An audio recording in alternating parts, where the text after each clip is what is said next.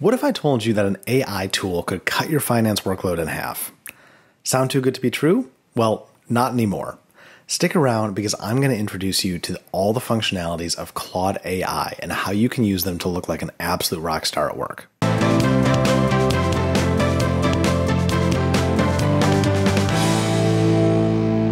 Welcome to the channel. If you're new here, I'm Mike. I'm a senior finance leader, and over the last decade, I've worked in finance everywhere from startups to the Fortune 100. Over that time, automation has become a growing focus for me as our workloads get larger, as our organizations ask for more strategic input and more value from us, and at the same time, our teams get smaller. I also know how hard it is to get access to tools. At a lot of companies, finance doesn't make a lot of investments in itself because it wants to lead the way with responsible budgets. So we don't end up always having access to the tools we necessarily need to transform the finance function. And that's why I'm really focused on bringing you tools that are either very low cost or free. And Claude is one of those tools we're going to look at today that's completely free. What that means is that you can get started today without asking anybody for help. Make sure to stick around to the end because I'm going to share a special bonus to launch your AI journey that you do not want to miss. So let's talk about how to cut your finance workload in half with Claude AI. First of all, what is Claude AI? Well, it's an AI assistant that we're going to use for finance.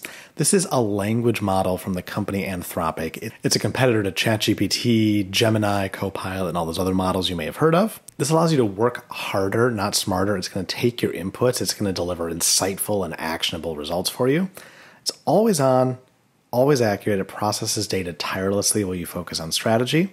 And it's your finance sidekick. This can handle your grunt work so you can shine where it counts. Some of the tasks that I found Claude really excels at. I don't think it's necessarily the best model for reasoning from what I've tried.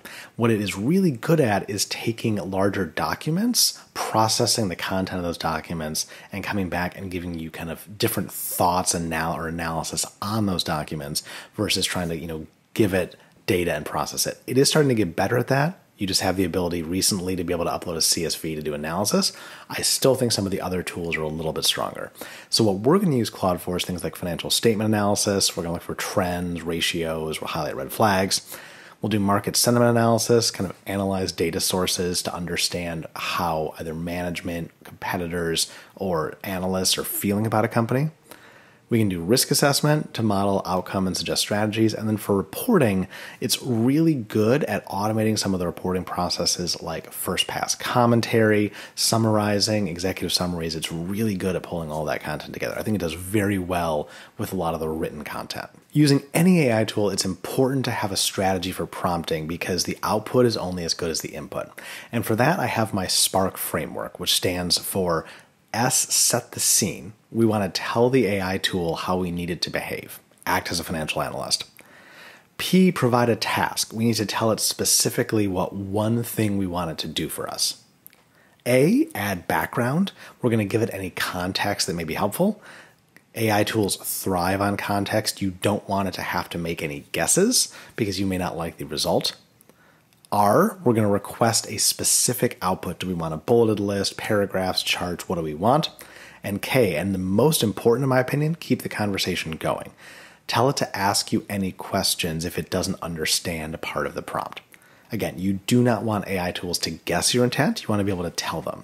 And I found that this asking the question at the end is honestly one of the best ways to improve your prompts. Have any questions so far? Go ahead and drop it down in the comments. I read and respond to every single one, and I'm more than happy to help. So we're going to look at 3 case studies. The first one, we're going to do a financial statement analysis. The second one, we'll do a market sentiment analysis. And then the third one, we're going to complete a risk assessment on a potential investment. All right, that's more than enough talking. Let's jump into Claude and see how we can use this for financial analysis. So for our first case study, we're going to analyze a financial statement. So what I've got for us, I've got AT&T's latest quarterly earnings. So this is their 10K. We're just going to attach this straight into Claude and then we'll prompt it and see what it gives us. So we're going to go ahead and attach our AT&T quarterly earnings. I've got our prompt all ready to go. So following our Spark framework, we're going to act as a financial analyst, review the attached financial statement. I need help preparing an executive summary with trend analysis, profitability ratios, and red flags. Give me back a bulleted summary and a chart, and ask any questions you need to provide the best response. With all that set up, let's submit and see what happens. All right, Claude is processing for us. Here we go. It's confirmed what it's doing. It's giving us a summary for 4Q FY 2024. Here's our performance highlights. Here's where we're growing.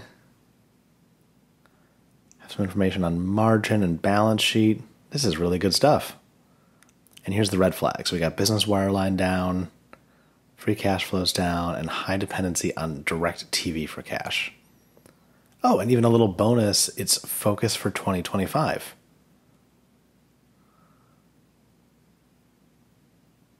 And now it looks like it's making the chart for us that we asked for. Wow, this is really cool. There's our chart. It calculated key ratios that were not in the file, so it was able to go and do some math for us.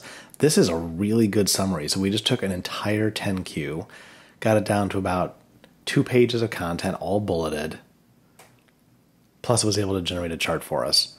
Wow, how cool is that? If you're enjoying this video, make sure to subscribe to the channel. I post videos like this every single Monday, and I don't want you to miss a thing. All right, for our next case study, we're going to complete market sentiment analysis. So a lot of times you can glean insights on a company during the earnings call based both on how management is talking about the company and also how analysts are asking questions about the company, the topic of the questions, and then the kind of general consensus of the responses. So we're going to attach the earnings transcript and see what Claude is able to do for us. So we're going to go ahead, we're going to attach the latest transcript from earnings.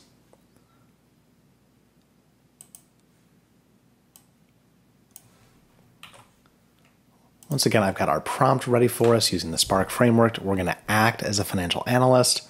We're going to review the attached earnings call transcript. I need help preparing a sentiment analysis. Give me back a summary of the sentiment and a bulleted list with supporting quotes for the sentiment. Ask me any questions you need to provide the best responses.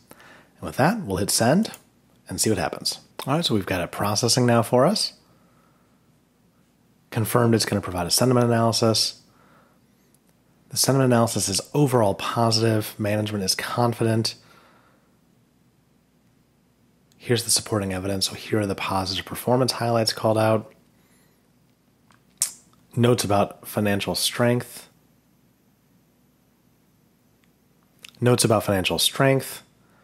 Talking about strategic execution, and then some information on why forward-looking is optimistic.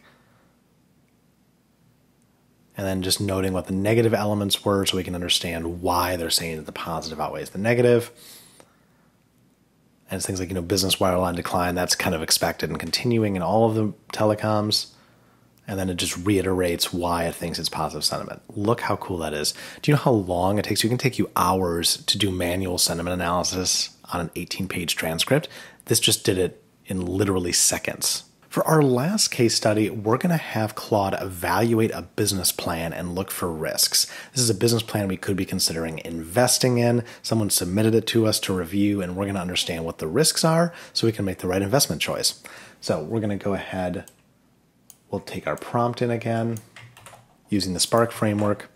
Act as a financial analyst. Review the attached business plan. I need help preparing a risk assessment. Assess the possible risk of this business plan that I would need to consider before investing. Ask me any questions you need to provide the best response. Then we'll go ahead, we will attach our file.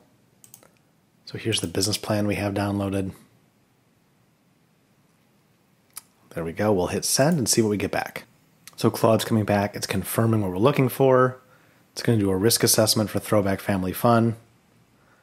Here's our financial and investment risks. The capital requirements are high. The revenue is potentially optimistic. It's not certain if they can sustain the cash flow. Management's inexperienced. There's a limited market size. This does not sound like a great investment. Market and competitive risks and questions you should ask before investing. Wow. Again, this is something that to prepare a full analysis of this, you would need to sit down and spend potentially hours evaluating it. You can quickly say, hey, this is, kind of a go, no go. If you decide to go, you can meet with the investment team, you can do due diligence, ask more questions, but it's a really fast way to kind of qualify an investment without having to sit down and do it itself.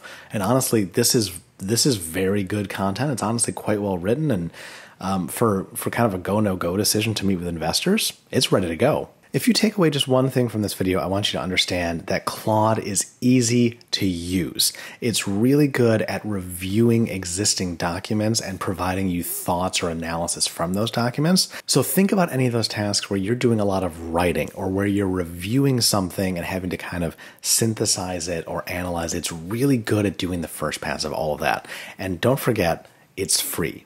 You can't beat that. And now for that special bonus I promised. For viewers of this video, I want to give you a free copy of my book, AI Prompting for Finance. This is the ultimate guide to AI prompting that's going to take you through in-depth how AI tools work, how to structure prompts, expanding on the Spark framework that we looked at today, and also go through hundreds of examples of prompts you can use across finance functions. I usually charge $35 for this, but because you watched this video, I'm going to give it away completely free. Click the link down in the description to get your free copy. That's all for today. I'll catch you in the next video. Until then, this is Mike signing off from F9 Finance. Cheers.